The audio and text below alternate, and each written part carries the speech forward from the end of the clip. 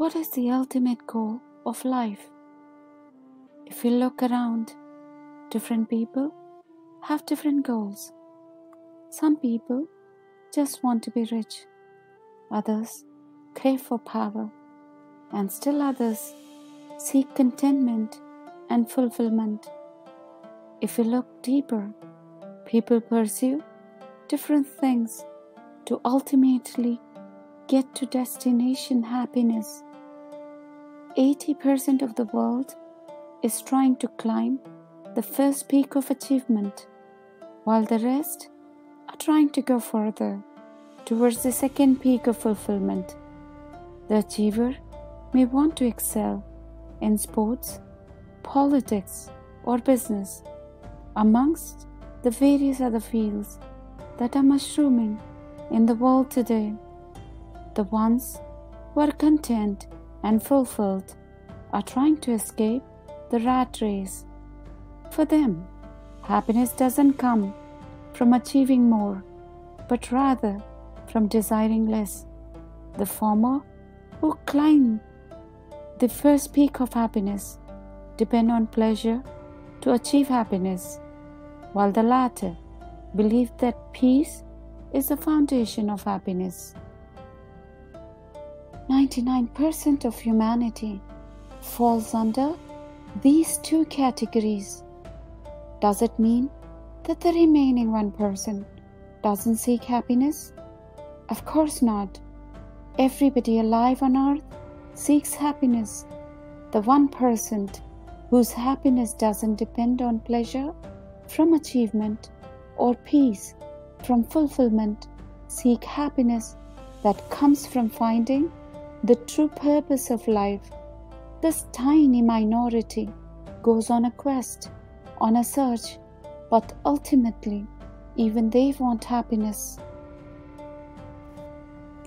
Everyone seeks happiness. Therefore, what is wrong in saying that the goal of humanity is happiness?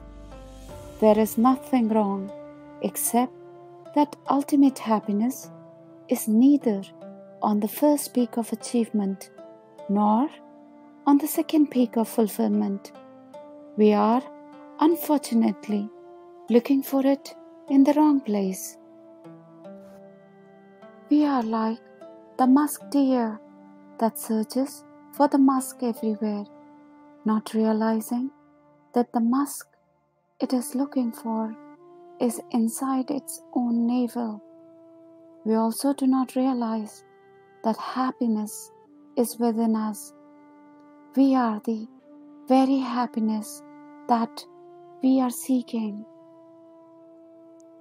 While 1% of humanity goes on a quest, a search within, trying to find a purpose and realize the truth, all are not fortunate enough to find this purpose and meaning. A very small fraction of the seekers attain self-realization.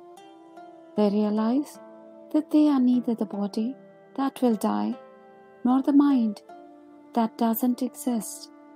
They ultimately realize that they are the divine energy or consciousness that gives them life, the ultimate happiness.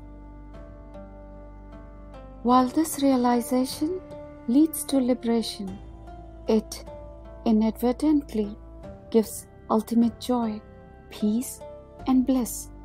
It frees the realized ones from the presence of misery and sorrow as they escape from the darkness of the ignorance they live in. Probably less than 100,000% of humanity attains self-realization and ultimate, eternal, everlasting joy, bliss, peace, and happiness with it. These fortunate souls escape from the cycle of death and rebirth. They are liberated from the body and the myth that they are the mind that is reborn based on their past actions. This realization is the ultimate goal of life, which is also called moksha, nirvana, enlightenment, or salvation. Whatever you may call it, the goal of life is liberation from misery and suffering, and this is possible only if we realize the truth. We should realize we are not the body that suffers and dies. We should realize that we are not the mind that has to be reborn again and again.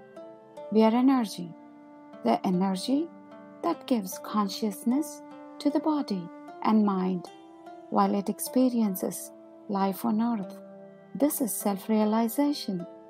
The ultimate goal is self-realization because realization of the truth liberates us from the prisons of misery and sorrow that are experienced being the ego, mind, and body, which we are not.